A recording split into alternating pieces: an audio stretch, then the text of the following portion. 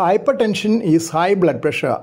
Blood pressure secondary to some other disease is called secondary hypertension. Hypertension without any other known cause is called primary hypertension or essential hypertension. Usual hypertension which we hear of in adults is primary hypertension. But hypertension in children, though rare, is most often secondary. In fact, it is mentioned that secondary hypertension is more common in the extremes of age.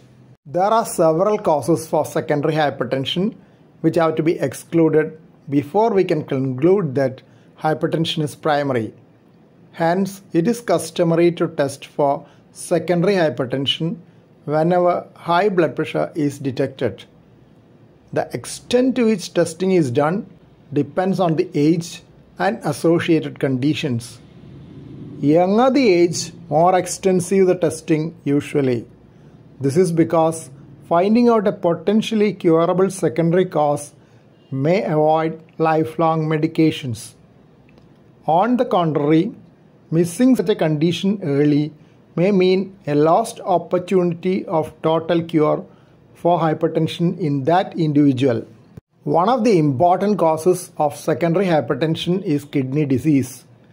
In children, the usual cause for secondary hypertension is during an episode of transient kidney disease following a bacterial infection.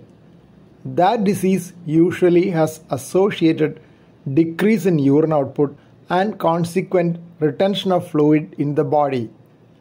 They can develop swelling of feet and puffiness of face due to the extra fluid in the body. In severe cases, fluid may collect in the lungs and cause breathlessness.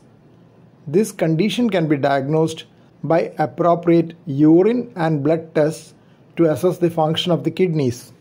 Please view the full version of this video at my Cardiology Talks channel and subscribe for updates. Useful for early career medicos and paramedics. Link given below this video.